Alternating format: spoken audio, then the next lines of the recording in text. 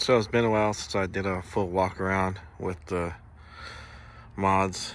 Basically the newest thing I've done is put the 35-inch tires on the truck, and the new suspension that's in here, which is the Ibach Pro Lift, and I got the peak suspension 1-inch spacer up on the front, so it adds about 2 inches altogether.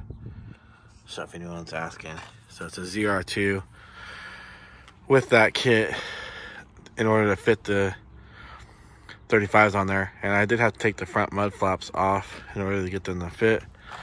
The back ones I'm just gonna leave for now. They're not hurting anything, but the reason I don't want to really have to deal with it is because I'm gonna have to drill out that screw right there. It's like a little tapper. I forget what they're exactly called, but I'm gonna have to drill that out to get it out. And I really don't want to deal with that right now. So just leave them.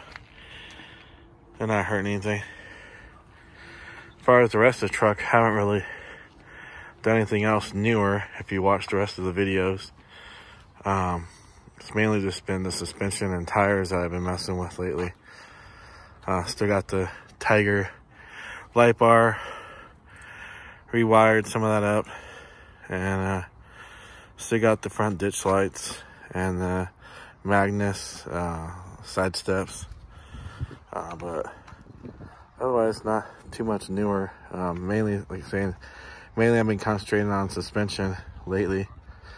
I'm thinking the next thing I'm gonna save up for is the knee front bumper, or I might be saving up to get the snorkel put on. The snorkel goes right here along this pillar, and the snorkel I've already seen on this Peak Suspensions truck doesn't impede any blind spot.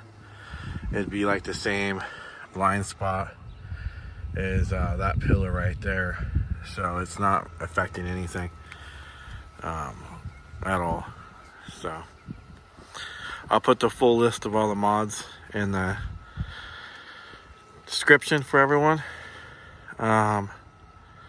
but that's about it. That's the updated what I've done in the past 2-3 months.